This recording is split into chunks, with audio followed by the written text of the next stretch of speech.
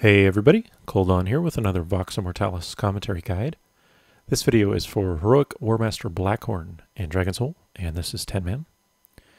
So before we get into the video, just know that this is a very challenging encounter, and I think it took us 120-ish, maybe 130 attempts to finally get down. But it's much more difficult than any of the previous heroics that you might have faced in this zone. Probably a couple orders of magnitude more challenging, at least for us. And there are a couple of reasons for this, but essentially the fight has a number of mechanics that sort of work in tandem or unison with each other, so that if you do poorly on one sort of mechanic, this will chain into making it harder to deal with other things, and this will lead to a wipe, basically. So it's kind of a severe learning curve. There's also a few sort of quirks and even a few bugs that are left in this from design that make it kind of annoying. Sometimes you get situations that are wipes that weren't really your fault. So I'll talk about how to deal with those in a moment. But essentially this video is going to be in two major parts. We'll go over phase 1 stuff, and then I'll go into phase 2. There's a lot of things to cover. So there's ship health, which is the core mechanic of sort of the fight revolves around the ship's health. There's the deck fire, drakes, elites, and sappers, all the adds that you'll deal with in the first phase. Phase 2 against Blackhorn and Goriona, and then I'll talk about overall healing, tanking, DPS strategies that we use as well. So let's go ahead and get started. Now, just like the normal version of this encounter, the Skyfire, the ship you're on, will have its health meter showing, and you have to do everything you can in your power to make sure it doesn't take very much damage. Unlike normal, however, you'd probably be able to ignore most, if not all, the mechanics that damage the ship and just burn through the fight. But on Heroic, the ship's health is the key factor in this encounter. It's more important than anything else, and there are a number of abilities that lower the ship's health. A lot of them are from normal difficulty. So we have the Onslaught, you have Twilight Barrage, you have the Sapper Explosion if the Sapper reaches the cabin. And then you also have a new ability on Heroic called Broadside, which is cast by Goriona. And Broadside basically takes off 20% of the current health of the ship, the remaining health at the time. So as the fight progresses and the ship's health gets lower, Broadside does slightly less and less damage. That said, you can't control Broadside.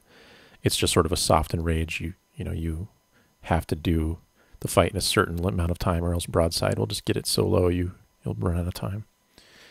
Other than that, the other three mechanics are all from normal, but they're very important. So to begin, we'll talk about Sappers because that's the simplest. Sappers should never explode.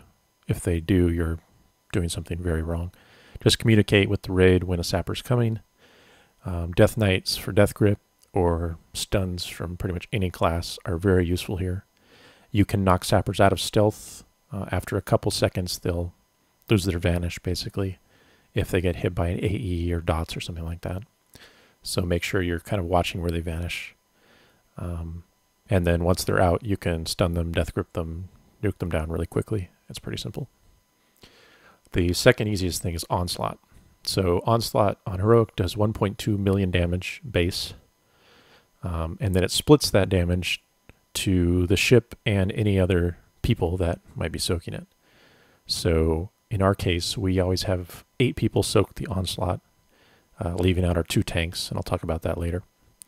So splitting it 9 ways with 8 people plus 1 is the ship, it's about 133,000 shadow damage to everyone. So it's not too bad.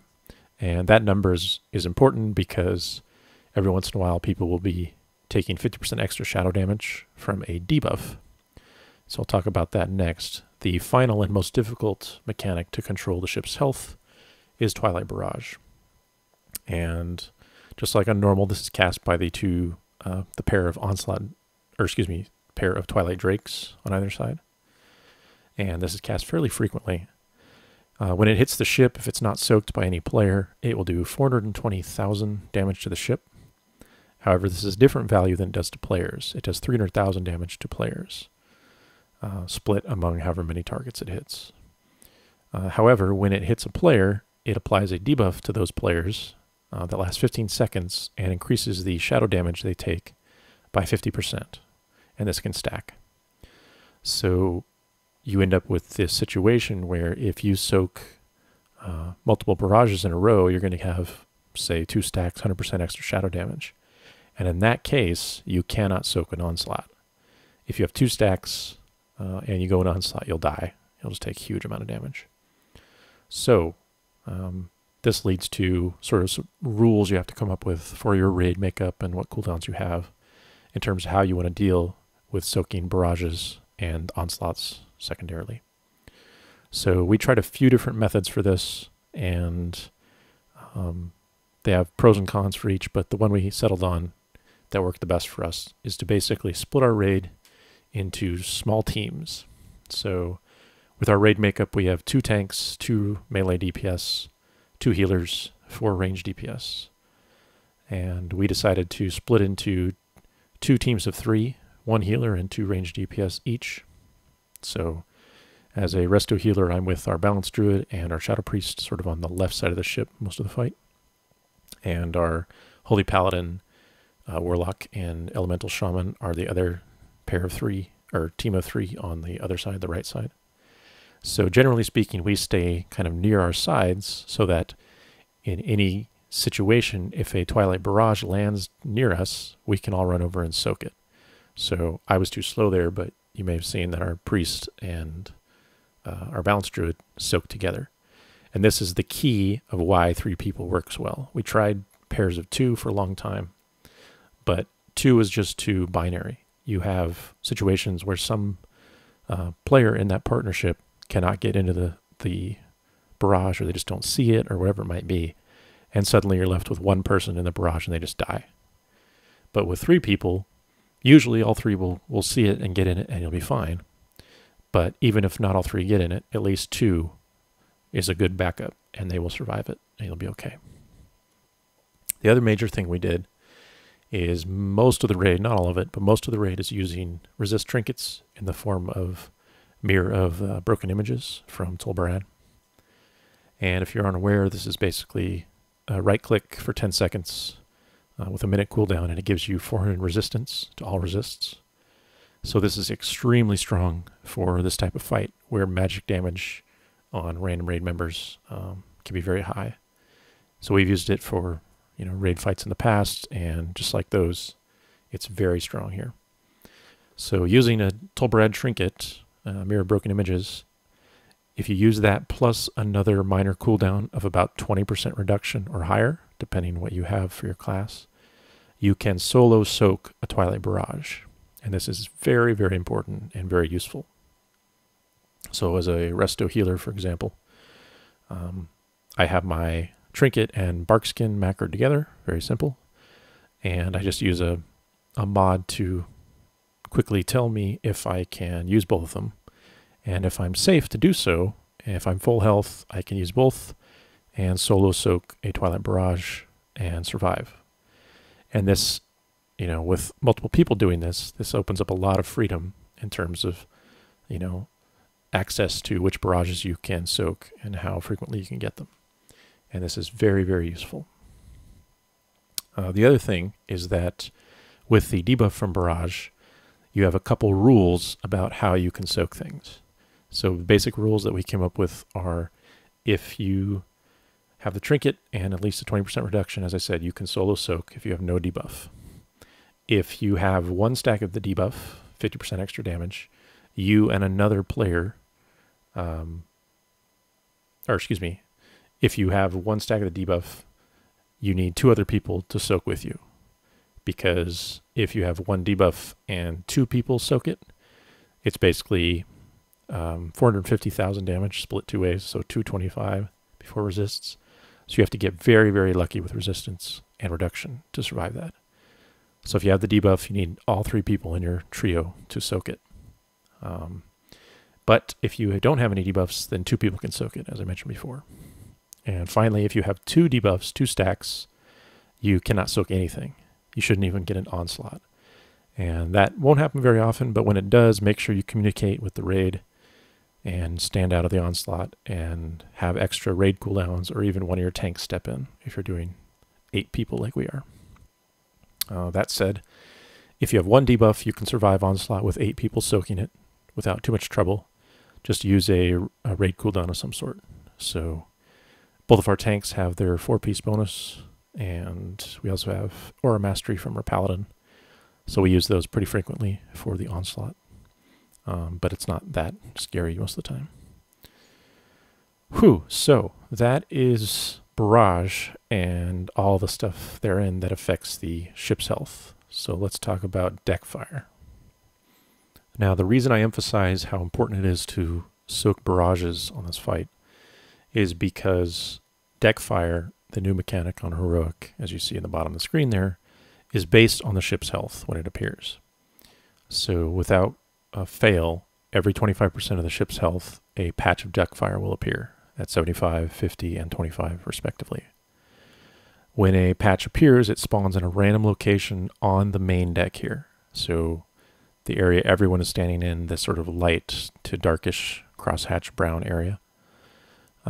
So if a patch of fire can appear in any spot on that platform. It cannot move onto the outer edges, so on the metallic white area, and it won't go upstairs or anything like that. But since no one else can hang out there really, it doesn't help you much. So that said, deck fire can be very random and problematic depending where it spawns. Since it spreads, once it appears in a random direction, if it spawns right in the center of the platform, it will spread outward from there and take up a lot of the platform very quickly. But since it can also spawn in, say, a back corner, if it does that, it will only spread, in 2 directions. It can't go in the corner or the wall or anything like that. So you get some random element there, and it can be a little bit troublesome depending where it goes. That said, the key, again, is to limit the fire from spawning as much as possible. And you do this by soaking the barrages. If you can soak all of them or most of them, you can prevent that first deck fire, especially the one that happens at 75%, from going off for a long, long time. So as we start the phase again, we'll watch here and you can see how this happens. Basically, we get the first 2 barrages there. Then we have an Onslaught, and our off tank, which is our Death Knight, he gets the other 2 barrages that happen while we're in Onslaught. Does a really great job there. That final barrage in the bottom right, that actually doesn't damage the ship because, as it turns out, if a Drake launches a barrage but dies before the barrage hits, then for whatever reason the game doesn't have an NPC to associate that damage with, and so the damage is not dealt. So it's like a cast time, I guess, for the Drake. So essentially, we're able to get through that first Onslaught and get all the Drakes down, and we still haven't hit 75%. And that's a huge boost for this fight. If you can do that, fire will be a lot more controlled, and it's very rare to do that. So truly try to focus on that. So we're about to get our first deck fire. There it is at the bottom there. But we've delayed it as much as we possibly can almost. So that's really the key. It's possible. Usually you'd have that deck fire, a good 30, 40 seconds prior, and it will spread just that much faster. The other problem with deck fire is that it appears, and then these little sort of supposed to be helpful gnomes will float around above it. You can kind of see one at the bottom of the screen there. And they'll try to extinguish it. But they're very finicky. They're not very quick. They're not intelligent in any sense. So they don't really extinguish fire that's the most dangerous to you at all. And they spawn very slowly. And you'll see a lot of people will talk about general strategies that you try to get fire spawning close together. So like you get the first and the second fire patch right on top of each other. And then the theory is that the gnomes will extinguish both patches while there's not very many fires active. But that's just foolish. That relies on the AI to extinguish the proper patches, and it assumes that you don't get spawns in the middle of the ship. And it's just a bad idea.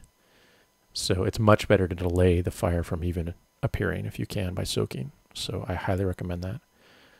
That also means that onslaughts should be soaked by the raid, the majority of the raid, all the time. A lot of strategies will suggest you use like a Shadow Priest solo or a Shadow Priest and a Fire Mage, that kind of thing. But because the Onslaught splits damage among the ship and the number of players, even if 1 or 2 people can soak it, that's still 400,000 or 600,000 damage the ship is going to take. Whereas if you split it nine ways or even 10 ways, you're only talking 120, 133,000. So it's a much smaller amount. So again, you should always soak with the raid if you can afford to do it, just because you'll delay that fire from initially spawning. So yeah, deck fire is kind of a pain, but that's really the crux of it. If you can delay it, you can handle sort of the spread of it much easier than if you have it spawn really early. So let's go ahead and move on and talk about the adds. So just like on the normal version of this fight, you have 2 elite adds that will spawn, and they're dropped by the 2 assault drakes. And these pairs continue. There's 3 sets of them. So generally speaking, you want enough DPS on the assault drakes so that they die before they go back up away from the harpoon and start to fly around again. That's sort of your DPS benchmark. And the reason for that is because if they fly around again, they'll drop more barrages, delay the fight. You might even get an extra broadside from Goriona, all that stuff. So they can survive a couple seconds after they fly away if they die from dots, but if they fly off and they're gone again for a while, your DPS is not high enough on the drakes. You really want them higher. So if you have that locked down, then the next thing is to put all your DPS on the sapper, of course, primarily, and then the 2 Twilight Elites, the melee guys. So the Elites are really the challenging add that you have to deal with for this phase. And the reason is pretty much their only annoying ability, which is their Blade Rush or Charge. So just like in normal, every about 13 to 20 seconds, it varies, they'll pick a random raid member and charge toward them. The problem is that from the time they actually pick the charge target to when they actually activate the ability is about 4 seconds or less. And it's very, very quick. So reaction times have to be extremely fast to avoid it. And it takes a lot of practice. This was probably the one thing that killed us more than anything when learning this fight. So a few tips to deal with this. As I mentioned, the cooldown is variable timing, but it does have some timings that will always be the same. So for example, right there, you see how they're charging just after Onslaught. That's very common. So you want to get in the habit of when you soak for an Onslaught, if charge is due, announcing to the raid, make sure everyone knows that charge is coming and they need to sidestep out of it. Sidestepping is very key to avoid charge. The reason for this is when they pick a target and you see the graphic on the ground, that graphic extends from their current location to the target location. However, the charge itself, the damage area that it deals is from the location of the mob to the location that they targeted, and then extends a good 10, almost 15 yards beyond that location in a straight line. So essentially, they're charging in a straight line and doing damage to everything well beyond the target location that they picked. And it's just some design quirk. I don't know why it works this way, but it's very frustrating. So basically what it means is if you are targeted to get charged or someone near you is in a straight line with you, if you back away to avoid the charge and you just think, well, I'm not in that charge graphic, I'm okay. If you're in a straight line with the charge, you're still going to get hit most likely, which is bad, of course. So the key is to always sidestep to avoid charge. If charge is coming toward you, sidestep to get out of it and you will avoid it. So again, if you're doing an Onslaught soak, the raid should all sidestep simultaneously so that charge will target the locations that the players were, not where they are at current. Yeah.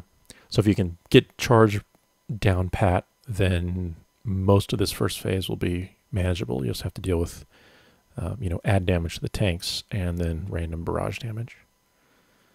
So other than that, the drakes, as I mentioned, should all be dying very quickly, but you'll see that we're tanking the melee adds on the left side under one of the drakes locations. And this is just for extra DPS on the Drake on one side. This allows any melee that have easy cleave damage, like our warrior tank, for example. When he's tanking, he can just cleave 3 things over and over and over, and do shockwave and rend and all that good stuff, along with like our Death Knight DPS, and all that adds up. So it's a way to get extra damage on that Drake so that your stronger DPS can focus on the Drake that's not near anybody else. So we have our 2 casters with legendaries on the Drake on the right, whereas our other non-legendary casters are on the left side. And the melee add a little extra DPS to that. So it helps even things out. That said, the downside is that this means that your tank can't really move. And if that's a problem for you, if you need them to soak Onslaught, this strategy might not work as well. Because if you move into Onslaught with the tank, cleaves are a big problem. You have to be very careful about where you face melee mobs, because cleaves will hit everyone very frequently. So we just choose to soak Onslaught with 8 players, as I mentioned. And this allows our tank that's on the adds to be off to the side. I should also mention that we're only using 1 tank on each pair of adds, so we don't split them one on one and one on the other. And this allows you to have the other tank free to soak up barrage, which I talked about before, like our Death Knight was doing that. So it's very helpful to do that. So the final thing is that even though I said you should kill all the Assault Drakes before they go up, we've found that if you're good at managing the ship's health, which we do a pretty good job here, once you get to that final 3rd set, you can purposely avoid killing one of the Drakes and buy yourself extra time to get these adds down, the melee adds, and then finish off the Assault Drake. So we purposely leave the right one alive, burn down the melee adds, and then when the Drake comes back down, or we're safe, and we have enough time, then we kill him off, and then we can continue on with the phase. So that's the adds. Let's go ahead and talk about phase 2. Now, just like a normal difficulty, the second phase begins once the final Assault Drake, or the 6th Assault Drake, dies. So this also means that the Berserk timer begins as soon as Warmaster comes down. The Berserk is 4 minutes from when he drops, and then he'll Berserk. So this is also why we're delaying that final Drake on the right side and that 3rd pair, so that we can deal with all the melee adds, and at this point when we go to the phase, all our DPS for those 4 minutes is spent attacking appropriate targets. Generally speaking, the second phase is not as difficult as the first phase, in my opinion. In terms of number of tries that we actually got to this phase before we got a kill, where everyone was alive, it's very few, probably 5 or 6 total before we got the kill here. And it's not clean by any measure, you'll see, but it's much simpler in this phase overall than the first part of the fight. So once you master the first half, this should not be as troublesome. That said, the transition going into this phase, specifically while Goriona is alive, is much more difficult than once she's cleared out and you're sort of safely into the phase. So there's a few reasons for that. The first is that when the phase begins, Goriona is still flying above like on normal. All your ranged DPS should nuke her really quick. She'll continue to drop shadow patches on the ground in random places. So make sure your raid sort of spreads out, because you don't want all your ranged, stacked up and eating shadow damage. It ticks really hard. The other reason is that when she hits about 80% health, she will come down and land on the ship, like you see there. So once she's on the ship, she needs to be tanked by whichever tank is not on Warmaster. We generally will swap just before Goriona lands, so that the fresh tank on Warmaster doesn't have any Sunder stacks, because he hits really, really hard. And DPS should immediately go to Goriona, focus on her. You can use cleave damage, like if you have a combat rogue or something like that. Obviously that's okay, you want extra DPS. But just be aware that most of your DPS should be on Goriona. While she's active, she doesn't have any sort of cleave attack, direct attack, but she does have a breath attack in front of her as a cone. So it's important that whichever tank is on her faces her away from the rest of the raid. And basically your melee should be somewhere besides the front of Goriona. Once she gets to about 20% health, she'll fly away, so you don't have to actually kill her. But you do have to focus her first. If you don't focus her down, Warmaster will soak her life, basically. So it doesn't really benefit you. He just gets low health and a bunch of vengeance, but you don't actually kill him any faster. While Goriona is active, she will also use a random debuff on a raid member, which is Consuming Shroud. And this basically causes that player to absorb healing, up to 100,000 healing. And any healing done to that player will be emitted from them in AE damage to the raid. So if you heal for 20,000, 20,000 damage is done to everyone else. And it's kind of a pain. So what we found that worked pretty well is to use AE heals like Tranquility or Priest Tranquility. Obviously, if you have a Shaman healer, that'd be a good time for their totem, all that good stuff. So basically, you want to heal everyone equivalent. You know, when you're healing the player with the debuff, you also want to heal the rest of the raid so that you don't spike that player and explode everyone else, especially the tanks. Otherwise, once Goriona is gone, the fight becomes a lot easier. By then, most of the fire will be extinguished by the little gnomes that are floating around. So you should have most of the platform to spread out as you need to. And then mechanically, it's just like the normal version of the fight. It's just everything is much more challenging in terms of damage and, you know, how much it does.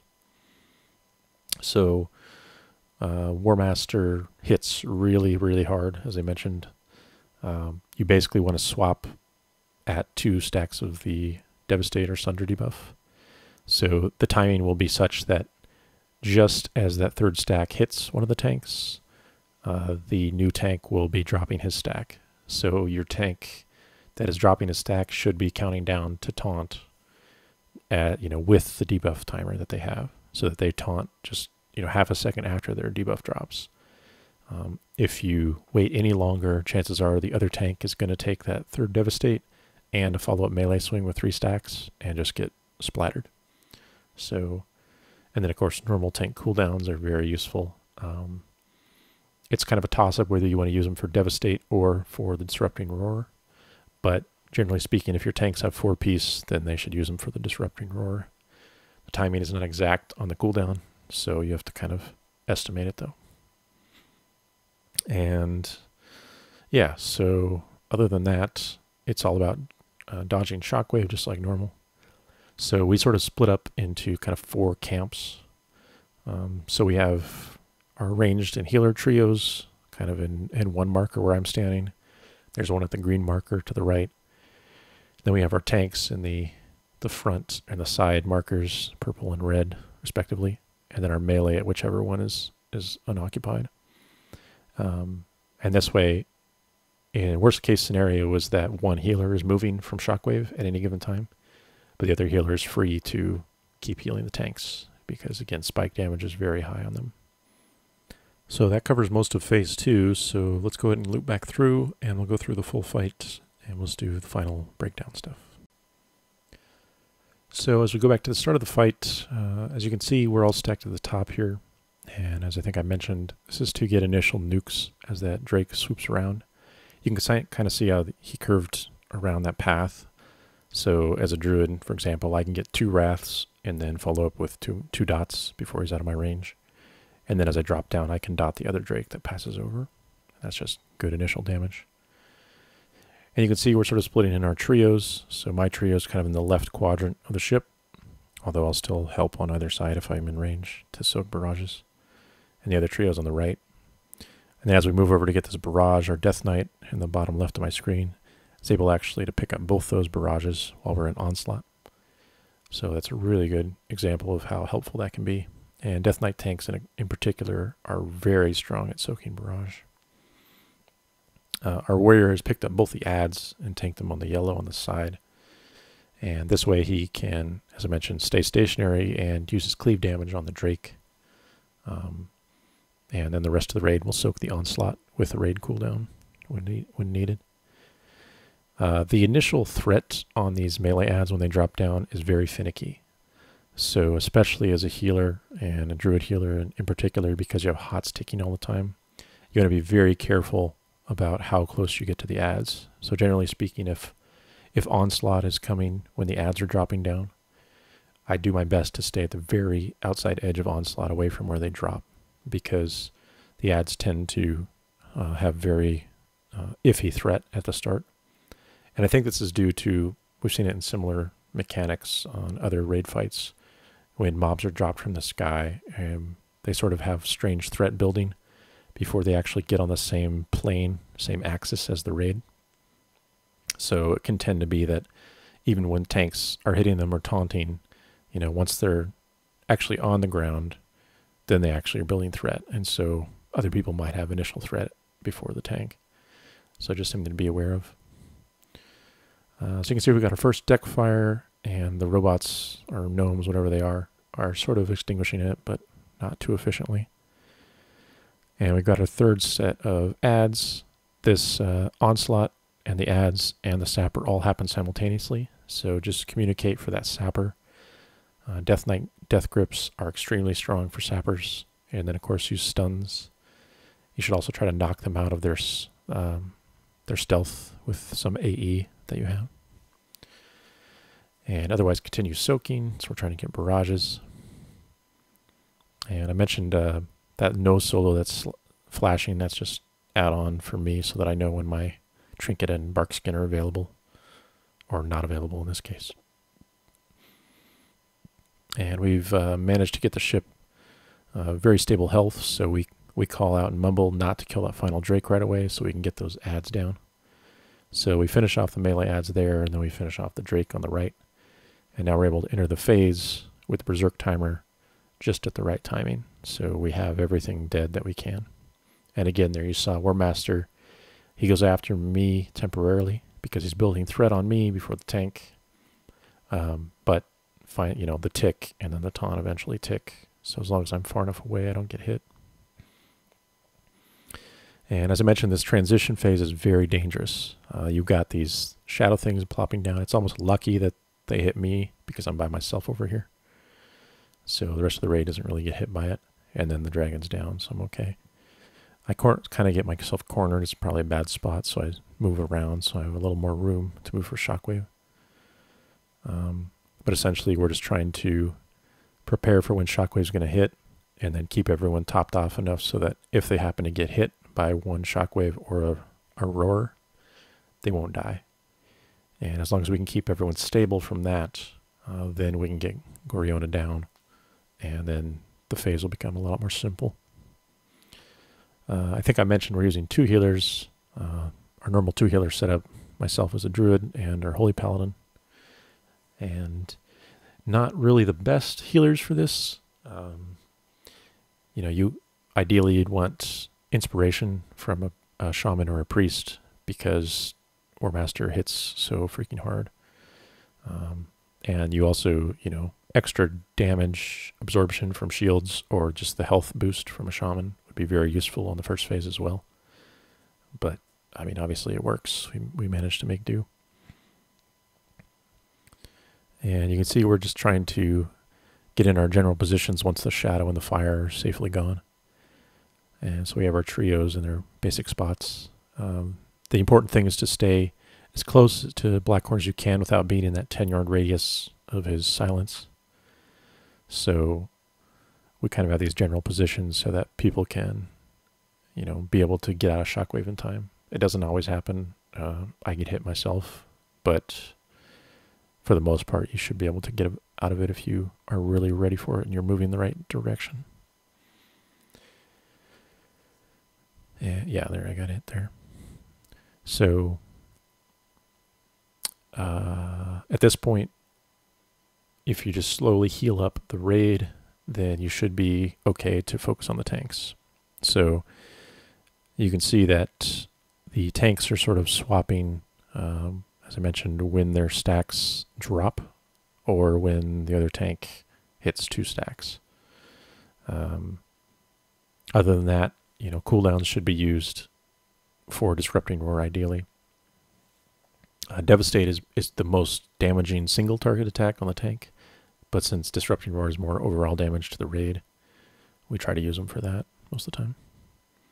And the other thing is that both of those Disrupting Roar and Devastate are off the sort of melee swing attack, so the combination can be pretty spiky on those tanks. But from this point forward, I'm mostly focusing on the tanks, and you can see we still mess up at some point here. But that is Heroic Warmaster Blackhorn. So good luck, and thanks for watching. Hope you enjoy this epic win that you're about to witness. No, I won't. Forget it. Taunting as soon as talk, I get to. Berserk and Taunting. Raid cooldown.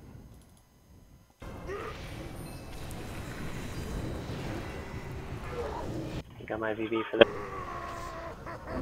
Fuck. Fuck. Berserk anyways. Rising death.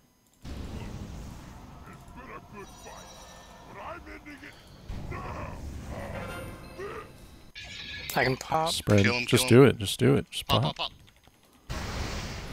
Hiding as much as possible. Oh my god! Yeah! Wow. Holy shit. What the fuck was that? That was Flawless. retarded. Oh, Jesus. Oh, he had 7K. I can't believe he went down. Oh, Well, I've had a heart attack. so good. Yeah, I did too. Oh, that felt so good. The worst part is after I died and onked, 3 pieces of my gear were broken. And I'm like, if we fucking die because 3 pieces of my gear were fucking broken, I'm gonna be pissed. Wow. Well done.